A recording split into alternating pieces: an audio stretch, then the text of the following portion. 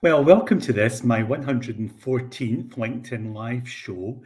And I'm taking a traditional look that I take every year at the year ahead. So we're going to be talking about 2023 and what's coming for public sector tenders. Well, 2022 has been quite the year, hasn't it? It's been the year when the term VUCA has really come into its own. The acronym VUCA has been around since the 1980s. It describes a world or a system which is volatile, uncertain, complex, and ambiguous. And doesn't that now really provide a great definition of the sort of systems that we all work and live within? The UK economy has suffered a couple of seismic shocks this year. There's been the war in the Ukraine with its effect on energy prices and supply chains. And also there's been the UK's political instability with 3 prime ministers, 4 chancellors of the Exchequer, all in 2022, and the government's September fiscal event, which led to severe corrections in the economy and a steep hike in interest rates, which affects both businesses and also the public sector and domestic customers as well, affects all of us. Against this background, there's also been other emergencies. There's the climate emergency. 2022 has been the UK's hottest year on record. In fact, I was in London at sort of 40 plus degrees in July, so experienced some of that myself as I was in a car that was on a road going between London and Cambridgeshire, and the road was actually melting. So really, we're seeing dramatic impacts of climate change. Globally as well, the climate emergency, well, that's having effects on food security. It's also having effects on migration as people look to move away from areas that have been severely impacted by the climate. And COVID-19 is still around as well. So bidders are being required to adopt both macro views, taking a look at the world and the country, the situation that they are going to be delivering their contracts within, but also more micro views as well, and just how that's impacting the organisation that they're bidding to, but also their own organisation. And particularly because people are a big part of the delivery of most contracts, then how are they going to kind of resource them as well? So I'm going to just pose a question. What are the buyers, the clients, and therefore the bidders, the suppliers, the contractors, what are they likely to be focused on in 2023 that will need to be taken account of within your bids to be successful? Well, today I'm just going to talk about 10 key bid trends. So the first one is value for money. So bid trend number 1, value for money. So bids that can demonstrate cost-effective delivery, for example, by providing efficiencies or savings or added value, well, they're likely to be well received by clients, many of whom will be facing financial cuts, quite severe ones as well, just to even keep the lights on. If we think about the severe hikes in energy costs, but also there's increased labour costs, increased costs of many things, and sometimes not necessarily the required increase in their budgets. So very much the doing more with less, doing less with less, doing the same with less. So how can you actually evidence where you've done this before, where you've successfully reimagined services? It's good as well if you can take proposals to clients and potential clients before they come to the market, because once they come to the market with the tender, there's a lot less opportunity to actually influence the shape of what they're asking for, the commercial pricing arrangements that they're looking for, etc. And there can sometimes be the temptation at the buyer end of things, they're under a lot of pressure as well, to more or less just reissue what got issued the last time this contract went out to tender. But we're in a very different world now. So we actually recommend, we have a service at AM Bid called a strategic briefing paper. And this is where you can submit into your clients or your target clients before something comes out to the market, whether it's a brand new tender or a retender of existing services.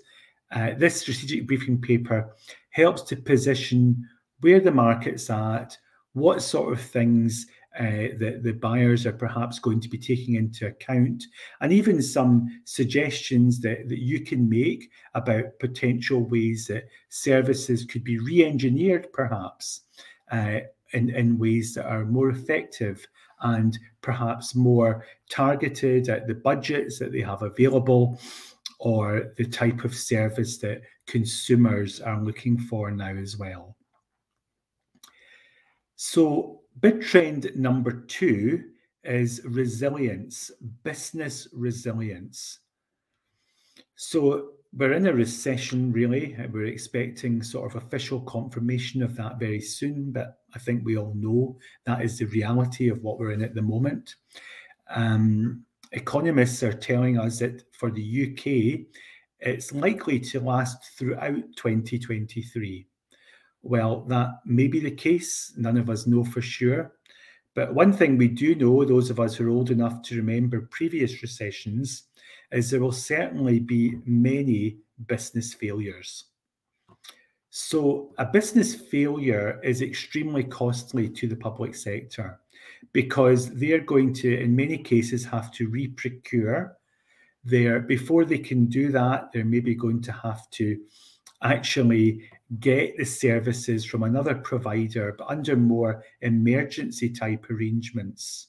And what happens then often is that prices go up. I think one local authority organisation had to pay out about £10 million more following the failure of a large construction sector client bidder a few years ago. So no public sector buyer wants to be holding the baby, as it were, on a failed supplier. So they will be putting more scrutiny into the business resilience. They're going to want to understand your business resilience arrangements.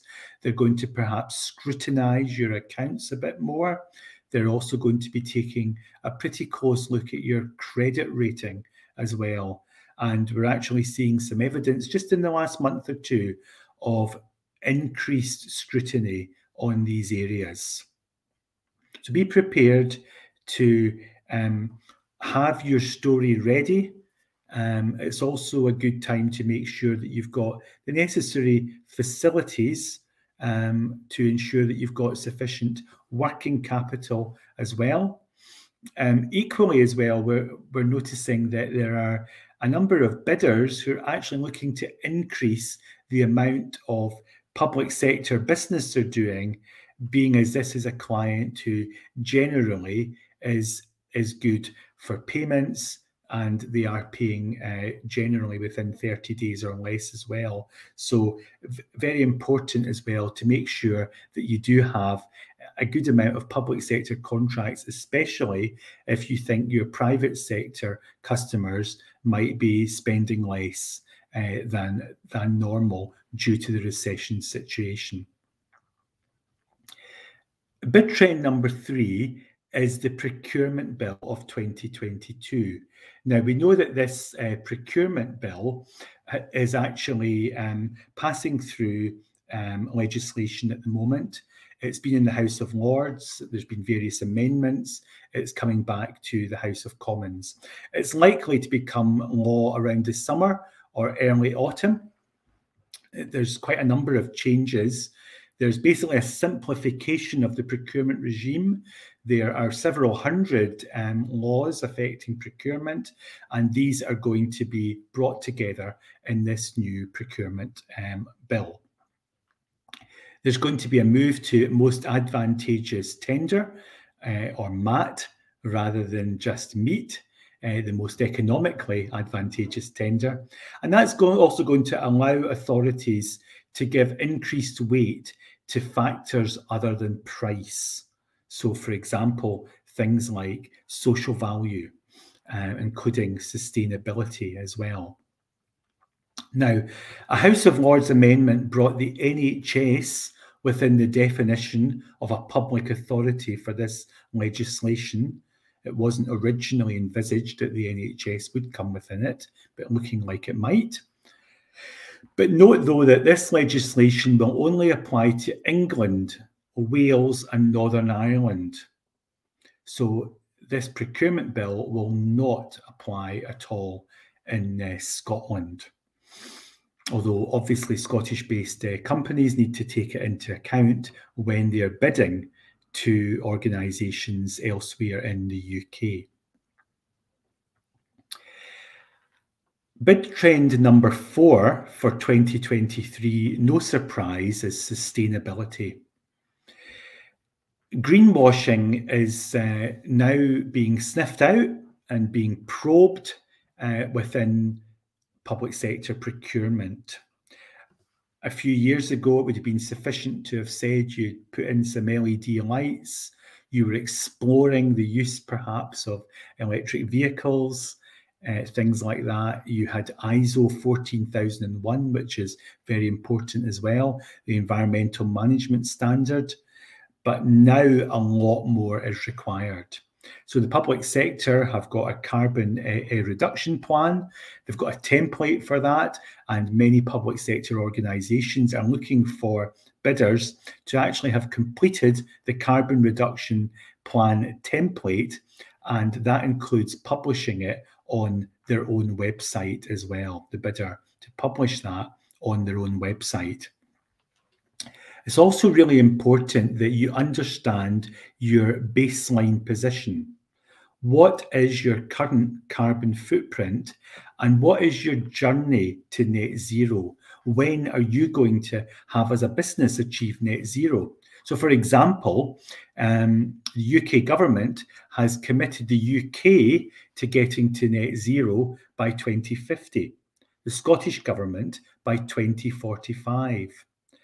But a number of public sector organisations and organisations that are pretty close to the public sector, they've set net zero targets much earlier than that, 2030, even 2028 in some cases. So as a business bidding to the public sector, what is your own net zero target? And what are the milestones along the way to reaching it? What are your actual deliverables?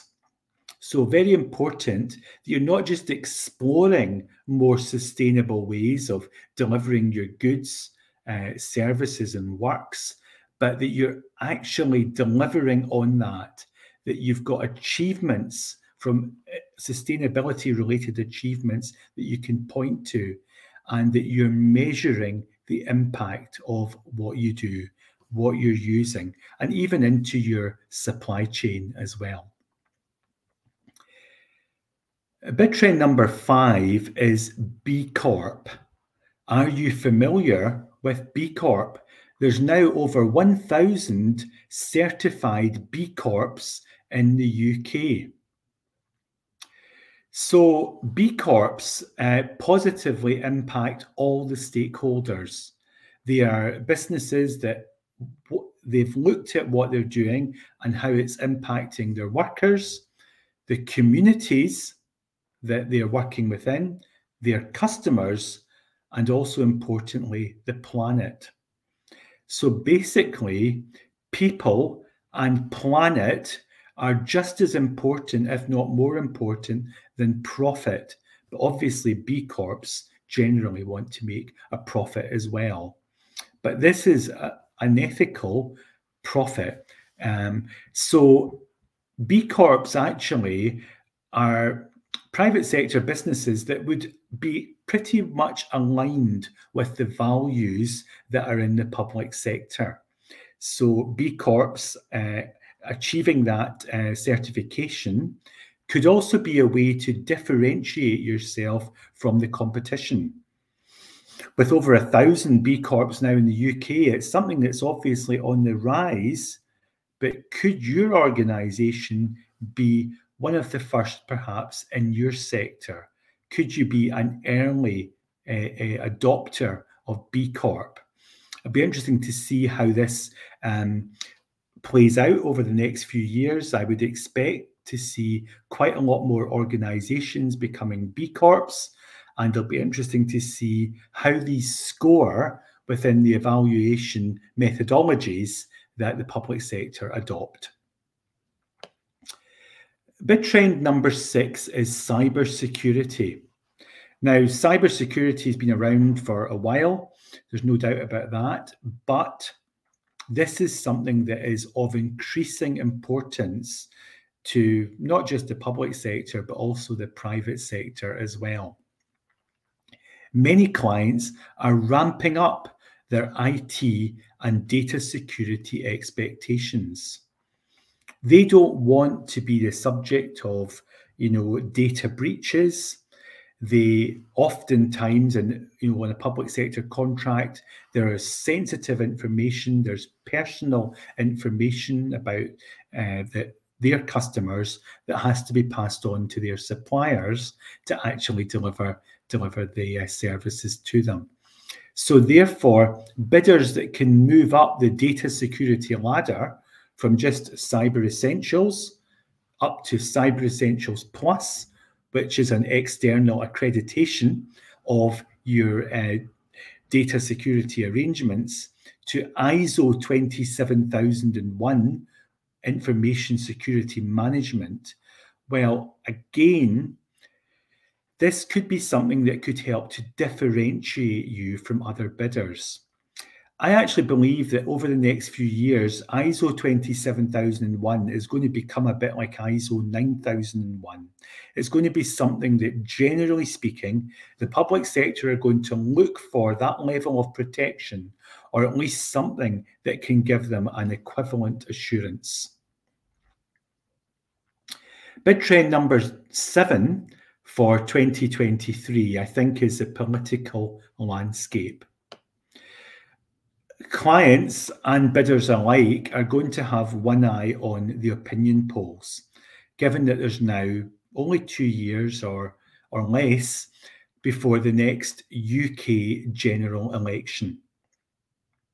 Now, polls are currently showing that the Labour Party, for example, appears to have a significant lead. Now, if there is a change of government, then some sectors may undergo fairly significant changes. So it's worth scrutinising the change control provision of long-term contracts, particularly if certain services or sectors look to be targets that might be brought more within state control or more direct control. So this might be something that, as you scrutinise what's coming to the market, you may want to provide yourself some reassurance by asking carefully targeted clarification questions that perhaps deal with this. Bid trend number 8 is labour shortages. So rather unusually, we're in the situation where we've got, to some extent, an economic recession, but that's side by side, at least at the moment, with labour shortages in many different sectors. So how will any new contract you win be resourced? How responsive is your business to new ways of working? And not mandating, for example, that everything's got to be done by people turning up at a fixed place of employment for fixed hours, 5 days a week, for example. How responsive are you to these new ways of working? What innovative ways do you have to encourage recruitment, including of the over 50s? Because particularly in the last few years since COVID, substantially more over 50s have quit the labour market. Could you tempt some of them back in? Also, do you understand Generation Z? That's people sort of 25 and under. And what makes young people tick? What are they looking for? What attracts them to an employer or a workplace? Or conversely, what puts them off? Bid trend number 9 is technology. How quickly is your organisation keeping up with new and emerging technologies? For example, are you deploying artificial intelligence in your work? How are you using data analytics and insights in your contract delivery and to add real value for your clients? Are you getting to a stage where you can use data to be predictive, to be proactive, to be less reactive? Then if you can evidence that, that's going to serve you well for your 2023 bids. With technology also, what about clean tech and sustainable tech, blockchain, if applicable in your sector, and IoT, the Internet of Things? Bid trend number 10 for 2023 is bid consultancy. An increasing number of bidders are now recognising the benefits that can come from external specialist bidding assistance. So this can take the form of upskilling your own bid staff. It can take the form of being valuable external advice, a critical friend almost, who can look over your bids and identify some areas that they can be improved in. Many bids are won or lost on just small percentages. So getting external help to close that gap, to take you over the winning line, can be very good. Bid consultancy can cover all areas of bidding, whether it's bid writing, bid management, bid strategy, bid process, bid training, bid recruitment, providing interim bid staff. There are all manner of help available. I would say to look for consultants that are APMP qualified. That's the Association of Proposal Management Professionals. That's the bid world's professional membership and certification body. So that gives you some assurance that your bid specialist has actually reached an externally accredited standard. Some bidders are also seeing the benefits of hiring graduates or people with the right attitude and some of the core bid attributes, and then providing them with structured training. For example, through the Ultimate Tender Coach. Have you seen the Ultimate Tender Coach's website and the training that's available there? It's 3-year access to 25 hours of video training and a weekly support call for the first 12 months. Take a look. It could be just right for your business. So to keep up to date with public sector bid trends, please connect with me on LinkedIn and follow the AM Bid and the Ultimate Tender Coach company pages on LinkedIn. We've also got an AM Bid YouTube channel and a monthly Bidding Insights newsletter that you can join the distribution list for.